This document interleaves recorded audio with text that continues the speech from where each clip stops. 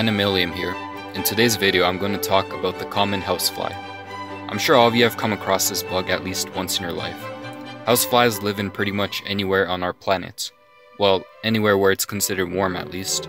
They are very annoying and have caused problems for both rural and urban areas. They feed on stuff that smells like animal poop.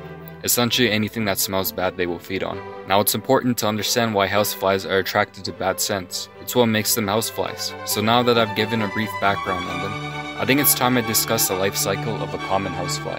Houseflies have evolved to the point where they are attracted to places like garbage dumps. They see these places as a spot of laying their eggs. Usually under warm weather, the females will come to these places and start doing their thing. On average, a female can lay between 300 to 500 eggs within a 3-day period. Unsurprisingly, the warmer the temperature, the more eggs will be laid.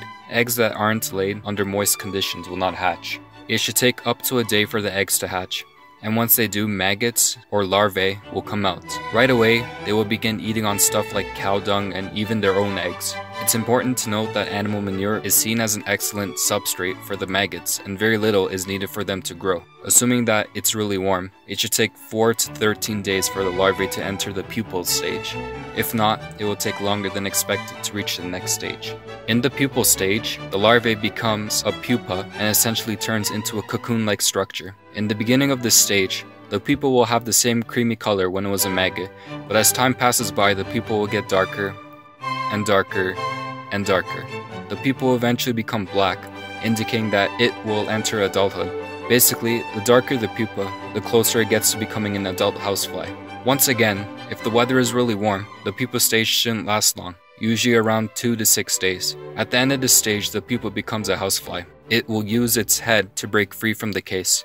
So now you have an adult housefly. How will you know which gender it is? As a rule of thumb, if the eyes almost touch, then it's a male. If there's a wide gap, then it's a female.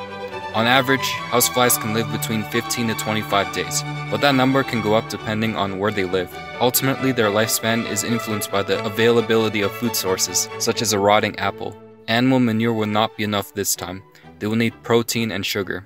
After finding food, the females will make love with the males. This can last up to 15 minutes. Oviposit, the scientific term for bugs laying eggs, will begin within a week or two.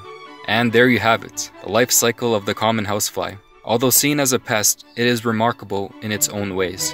To think that a legless maggot can turn into a bug that flies. It's just amazing. If you like this video and want to watch more animal videos, be sure to subscribe to my channel and click on the bell. Also feel free to leave any video suggestions down below. I will read all the comments. Thank you for watching and have a nice day.